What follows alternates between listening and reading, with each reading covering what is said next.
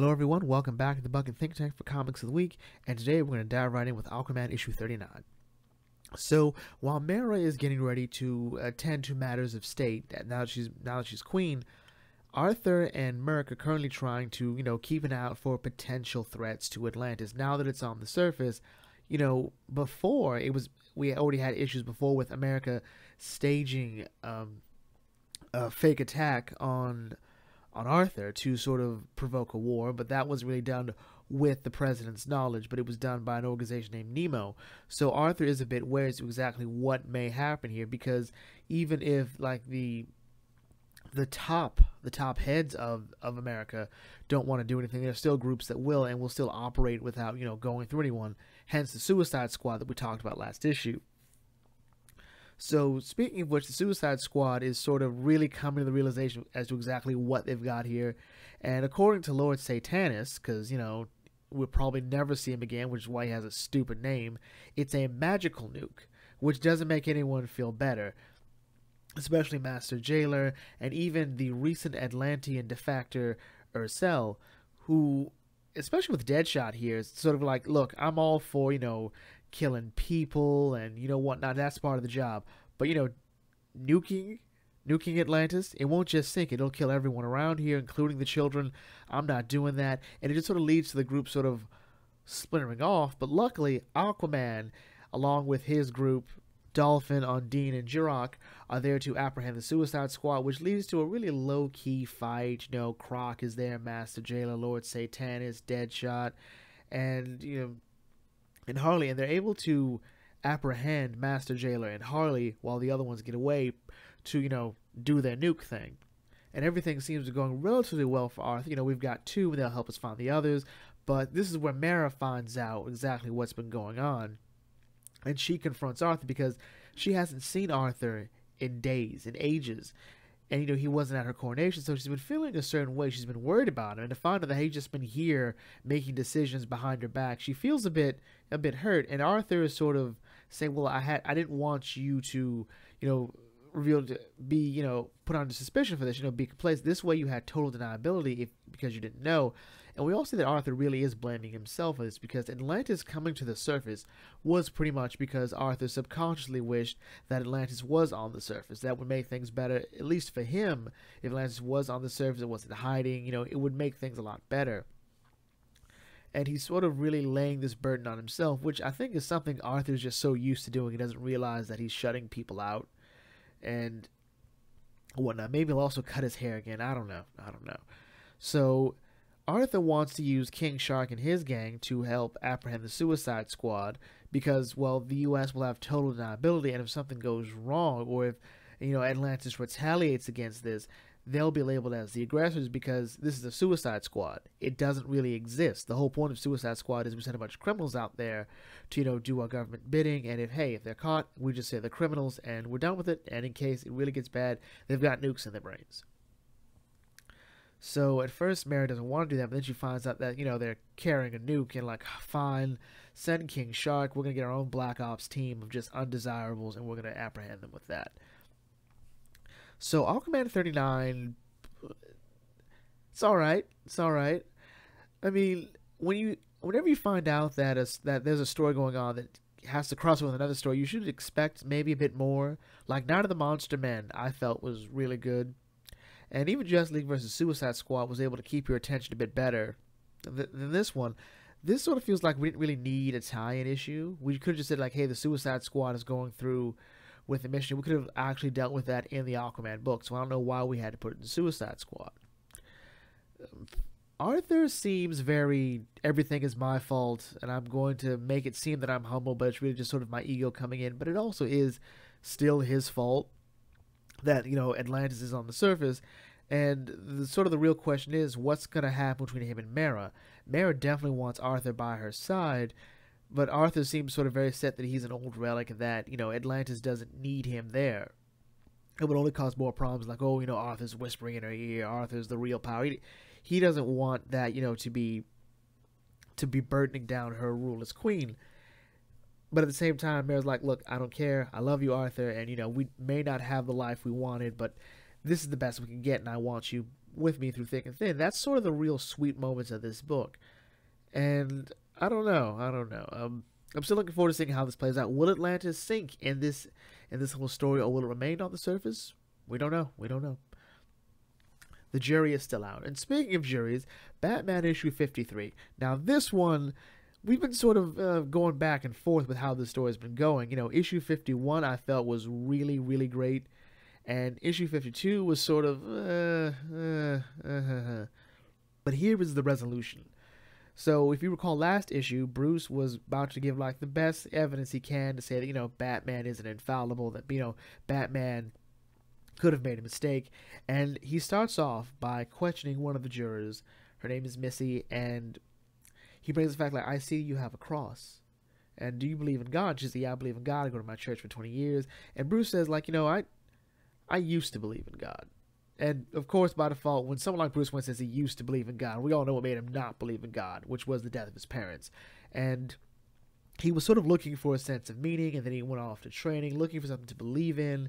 And as he tells the story, he came to Gotham, and he found Batman, which is a really clever way of saying, I became Batman when I came to Gotham. I found the idea of Batman. Whereas opposed to what everyone else is hearing is, I was in Gotham, and I saw Batman.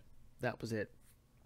And Bruce sort of says, like, that's what you've all found, too. You found transcendence in Batman. But in a lot of ways, Batman is God if you choose to define God as an infallible and responsible being who determines life and death. That is what we would attribute to God to some extent.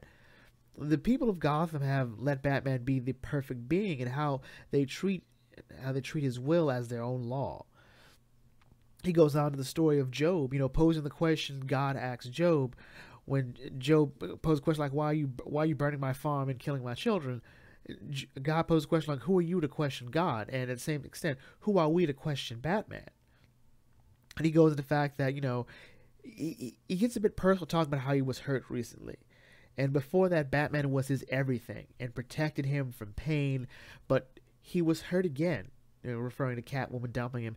And, Batman was nowhere. And technically, Batman was, to some extent, the cause. Bruce lays the case that Batman cannot be God because Batman cannot provide solace from pain, hope for the eternal, or comfort you for lost love. And then it sort of goes back into 12 Angry Men a bit more, with Bruce making the appeal that their decision has to be beyond a reasonable doubt. And since Batman isn't God, he can make mistakes, and it is clear that he has, if you step back and look at this. The issue with the coroner's report, the fact that even Mr. Freeze said something was off with Batman, and he seemed a bit distracted, and it wasn't very much like him. So something was going on, and that he did make a mistake. And that the best thing for us, if we do love Batman, if we think he is the best hope of the city, we have to hold him accountable when he makes these mistakes. We have to let him know. We have to set him free of this by saying, we know you're not perfect, and we know that this isn't right. And so they make the vote, and they go a la 12 Angry Men. Bruce is able to convince them to side with him. And it turns out Bruce bribed his way onto a jury, which had to be like the weirdest story ever. Like, dude, this billionaire just bribed me to be on a jury. I don't know. But he's on the jury. Yeah, I don't know. And he doesn't quite know where he feels right now. And he doesn't want to wear his costume anymore. Well, not the costume he wore when he met Catwoman. He doesn't want to wear the costume. He instead puts on his original costume, one of his older costumes, with the trunks. And says, like, I want to go back to remembering who I am as Batman. And it goes to a little quote about Job, how he shaved his head and, sort of rebranded himself. Sort of, try to get back to who he was. And that's how the comic ends. And Batman issue 53 has to be...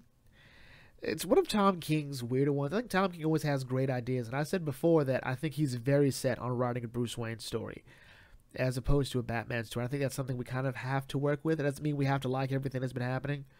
This issue it's very personal. I was trying to wonder how Bruce was able to, not make people think he's Batman. It almost felt like some people were thinking, is he Batman? He sounds like he's Batman. He's way too invested in this to be Batman. But it was also nice just to see the impact Batman has had on just the people of Gotham. Like, the fact that Bruce was able to look at all the other jurors, okay, who here has been saved by Batman? And everyone raised their hand. Batman has saved all their lives.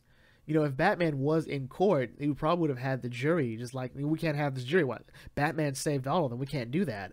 I think that was like a case in the She-Hulk book where Jennifer Walters helped save the planet, and the defense is able to get the case thrown out because, well, Jennifer Walters saved the planet. The jury is going to side with her whether she's right or not because she just saved their lives. So no, throw it out. And that was interesting, and especially here because, again, like I said before, the weirdest thing about this is that the biggest critic of Batman here is Bruce Wayne. And I think that's actually pretty normal. I think anyone would really sort of I think we should always look to Bruce Wayne to be the biggest critic of Batman. And it was even more to see how he personalizes Batman. That Batman isn't just a way for him to deal with, the pain of his parents' death. It's to deal with just about anything. Like, if he's got a problem, he dresses up as Batman. And the loss of Catwoman, Catwoman leaving him at the altar, quote unquote, was something that Batman couldn't protect him from. It was actually the cause of it. Remember, Selina didn't want to. The reason Selina didn't marry Batman or Bruce was because she didn't think that Batman could be Batman without being sad, without being miserable. And in her mind, I guess it was she'd rather have him be miserable than dead. Because that was something in the annual that, Catwoman was apparently always trying to make Batman better, which was like really, really stupid in my opinion. But whatever. This was a really fun issue. I like how we explained why he's got the trunks back, why he's got this old suit back on. Superman did it, and the logic for that one, why Superman had the old costume on, was he gave the one he usually wears to Lois while she went off in space. That made perfect sense. This one is Batman's like going through some stuff and he needs to get back to him. He needs to get back to who I used to be. Yeah. And, coming to terms with all that reminds me a lot of Justice League issue 6, which is, well, the planet Umbrax, the energy from it is proving too strong, and it is set to turn Earth into a living evil planet. So my response is, well, shouldn't we call Mogo to just sort of rough this, other planet up here? I think that would have been the best way possible. But for all intents and purposes, Cyborg and John don't know what to do. Meanwhile, Lex and Joker are closer to getting a hold of the totality, but Batman is able to, break back into Lex's ship courtesy of the kryptonite that he brought in Superman's body, because of course he brought kryptonite with him into Superman's body. Even Lex is like, really? You brought kryptonite into your best friend's body? I don't understand you. And, those two sort of engage. Meanwhile, at the Legion of Doom's underwater base, Flash tries to appeal to Grodd while Black Manta and Cheetah get what they wanted, which seems to be the means to kill Diana and Arthur. Told you they wouldn't get their own little moments in the sun. Actually, throughout most of this, just Joker sort of watching everything that's happening. Joker himself tries to use the Martian's body to help Lex by getting all tentacly and going into Superman's eyes, which was really, really gross. But luckily, Hawkgirl comes through courtesy of Batman saying, "Hawkgirl, you there?" And she's able to knock Joker out. But Lex is able to get a hold of the doorknob, of the cosmic doorknob, which is what I'm going to call it. And he's able to just sort of rough Batman up. Literally, breaks like both his legs and I think one of his arms. And he's able to teleport Batman, Superman, and Martian Manhunter, back to the Hall of Justice. I don't know why he sent him to the Hall of Justice. That's how confident Lex is that he can't fail. Look, just put all the heroes together. Nothing they can do. And for a while, they don't quite know what to do. John's like, well, if Cyborg wasn't putting this in force field over me, I probably wouldn't be able to hold back the ultraviolet spectrum. But Cyborg was like, I haven't put a force field over you. I don't know what you're talking about. I'm busy trying to deal with, this world-ending thing here and keeping the Hall of Justice safe. That's when John realized, wait, what if we're going about this the wrong way? What if coming to terms with this? What if, instead of trying to resist these powers, we use them, we're able to fix things off? And he sort of realized that he's sort of come to terms slowly with what happened on Zhangxi. And so that's when they realized, okay, so if Jean can use his telepathic powers to connect with the people, I can then get to them and show them how to use the ultraviolet light. So Jean breaks them from Sinestро's control, I help them fight it off, and we should be good. But to do that, we're going to need something fast. Flash's car. The car he made like 2 issues ago. Okay, and for that to work, Barry has to sort of tap into the still force. So the world's fastest man has to not move, which is Sage mode all over again, which there is a Sage's Force. That is, God bless Flash War. So Superman throws the Flash car, tapping into the Speed Force and the Still Force. And what's really sweet about this is that we're seeing a lot of our characters sort of coming to terms with a lot of things. You know, Jean sort of comes face to face with his own demons, which were the people of Xanshi, and he just sort of apologizes to the image of them. Martian Manhunter sort of allows himself to show the more vulnerable and sort of darker aspects of himself, namely the loss of his people, which he's sort of been carrying on his own. And, you know, Barry, you know, having to slow down is just sort of interesting in itself.